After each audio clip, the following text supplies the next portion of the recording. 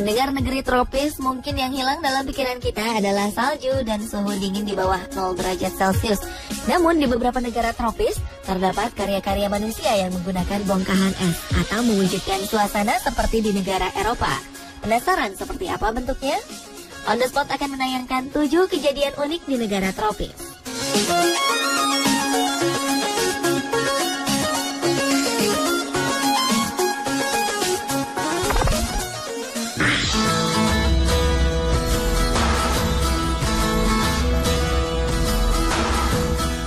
Bayangkan jika di negara gurun pasir kita bisa bermain ski salju seperti di Gunung Alpen Swiss. Kedengarannya mustahil, namun Dubai berhasil mewujudkan mimpi tersebut. Wahana wisata musim dingin bernama Ski Dubai ini terlihat seperti memindahkan wilayah es bersalju layaknya di Gunung Alpen ke dalam ruangan. Ski Dubai berbentuk kubah super besar dengan tinggi melampaui gedung 25 lantai. Taman salju indoor terbesar di dunia ini menghasilkan 20.000 kilo salju buatan setiap hari untuk menjaga suhu di dalam kubah raksasa tidak lebih dari minus 2 derajat Celcius. Total luas Ski Dubai berkisar 22.500 meter persegi dengan 5 jalur gunung es untuk bermain ski dan snowboarding dengan berbagai tingkat kesulitan dan panjang jalur yang berbeda. Dengan luas sebesar ini, Ski Dubai mampu menampung 1.500 pengunjung. Tidak hanya snowboarding, pengunjung juga dimanjakan dengan taman salju seluas 3.000 meter persegi, sebuah gua salju, transportasi kereta gantung, resort bertema gunung salju, dan tetesan hujan salju. Mengagumkan bukan? Untuk mendukung semua fasilitas ini bagi Anda para pemula, Ski Dubai juga menyediakan tim ski profesional dan instruktur snowboard yang akan memandu para pengunjung. Tidak ketinggalan juga toko retail eksklusif bagi para pengunjung yang hobi berbelanja. Jadi, jika Anda ingin merasakan sensasi bersalju ria dengan suasana berbeda, Ski Dubai bisa menjadi alternatif pilihan Anda.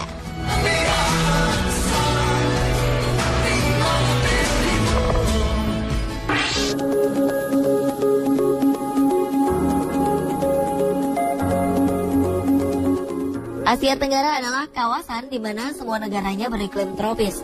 Namun kini beberapa negara berhasil menyulap sebuah wahana bersalju yang bisa diminati pengunjung tanpa harus jauh-jauh ke Eropa. Salah satunya adalah Snow City di Singapura. Wisata salju ini merupakan salah satu andalan pariwisata di Singapura.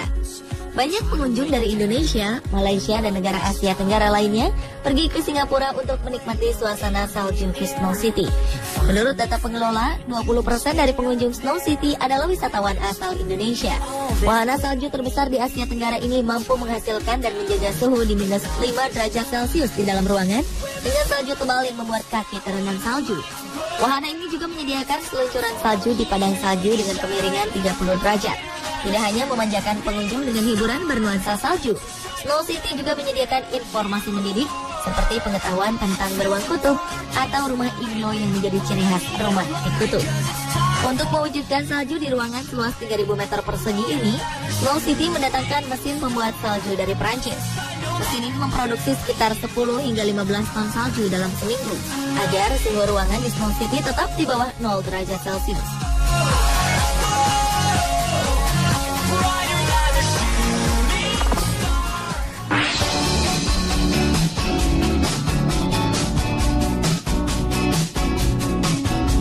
Tidak mau ketinggalan dengan Singapura, Malaysia pun menyediakan sebuah wahana es di negaranya. Wahana bernama Snow Walk ini menyediakan berbagai bentuk ukiran dari es dengan berhiaskan lampu berwarna-warni. Tengok saja istana es, pohon es, hingga bunga dari ukiran es. Ukiran-ukiran es ini sengaja dibuat sewaktu wahana dibuka untuk umum, karena bisa menjadi atraksi menarik bagi pengunjung.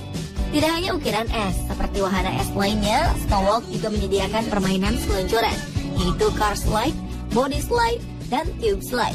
Karena negaranya beriklim tropis, pengelola Snow Walk menyediakan pakaian khusus untuk para pengunjung yang tidak membawa pakaian musim dingin. Wahana ini mampu menjaga udara beku pada suhu minus 5 derajat Celcius.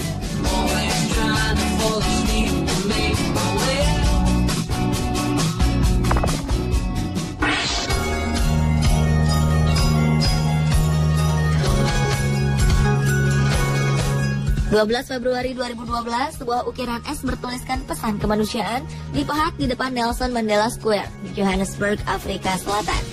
Pesan ini bertuliskan, "In the Sahara, your body loses 1 liter of water an hour. yang artinya di gurun Sahara tubuhmu kehilangan 1 liter air dalam 1 jam. Pesan ini sengaja ditulis dengan bongkahan es yang bisa dengan mudah meleleh di tengah teriknya kota Johannesburg. Untuk membuat tulisan raksasa sepanjang 22 meter ini, diperlukan 3 ton bongkahan es. Tujuan dibuatnya pesan ini agar manusia sadar bahwa tubuh manusia pun berevolusi untuk beradaptasi terhadap lingkungannya, bahkan untuk lingkungan paling sulit sekalipun.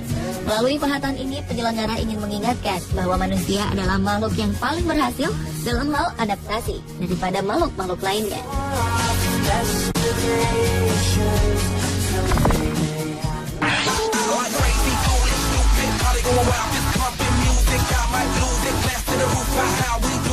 Lagi-lagi Dubai membuat ide fenomenal dengan membangun kafe yang seluruhnya terbuat dari es. Bangunan bernama Chill Out Cafe ini merupakan kafe es pertama di dunia. Terletak di pusat perbelanjaan Times Square, tepat di sebelah ski Dubai, Chill Out Cafe seluruhnya terbuat dari ukiran es. Mulai dari kursi, meja, hingga patung yang menjadi hiasan pun diukir dari es. Agar lebih semarak, ukiran-ukiran es ini diberi lampu neon berwarna-warni. Nah, hanya itu, alat makan seperti sendok, garpu, gelas, dan piring juga terbuat dari es. Karena suhu udara di dalam kafe selalu di bawah 0 derajat Celcius, Chill Out Ice Cafe sengaja mendatangkan karyawan dari Rusia dan Rumania yang sudah terbiasa dengan hawa dingin. Bagi pengunjung, pengelola kafe sudah menyediakan pakaian dan sepatu khusus agar tahan dengan suhu seperti di kutub. Pada tempat duduknya diberikan bantalan yang terbuat dari bahan akrilik yang tidak menghantarkan dingin agar suhu tubuh pengunjung tetap stabil. Pada bagian lantainya, pengelola menggunakan ubin anti-slip agar pengunjung bisa berjalan lebih nyaman. Jadi pemirsa, jika sedang berada di Dubai, jangan lupa mengunjungi kafe es ini untuk merasakan perubahan suhu yang ekstrim antara suhu udara Dubai yang bisa mencapai 40 derajat Celcius dengan suhu di bawah 0 derajat Celcius ketika di dalam Chill Out Ice Cafe.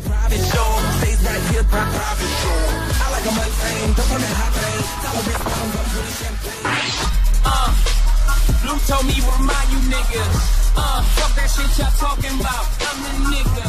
Hampir mirip dengan Dubai, Cape Town, ibu kota legislatif Afrika Selatan, juga memiliki sebuah kafe bernuansa es bernama The Ice Lounge. Kafe yang berdiri pada November 2006 ini menghabiskan 65 ton bongkahan es untuk membuat dinding, tiang, dan perabotan dalam kafe.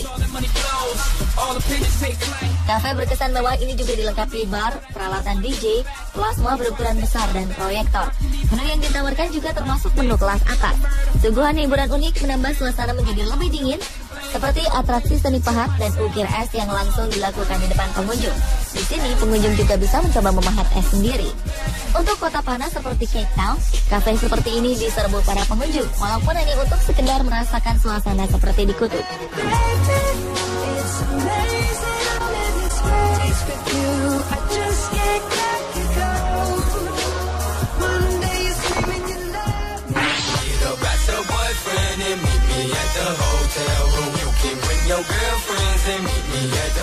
Sejatinya sebuah bar, tempat ini juga menawarkan ruangan yang dipenuhi musik bergenre house music, lampu disco berwarna-warni, serta berbagai minuman. Pengunjungnya pun sama dengan pengunjung bar kebanyakan. Namun bedanya, di sini pengunjung harus memakai mantel tebal. Dari ujung kepala sampai ujung kaki, para pengunjung harus melapisi diri dengan pakaian tebal agar terlindung dari suhu super dingin. Suhu super dingin ini dihasilkan dari lapisan es yang menutupi seluruh dinding di ice bar. Bar yang terletak di Sharm El Sheikh, Mesir ini memang didesain bernuansa seperti di kutub. Dinding, tempat duduk, bar tempat minum, gelas, dan sebagian besar perabotannya terbuat dari es. Walaupun sangat dingin, bar ini selalu dipenuhi oleh pengunjung.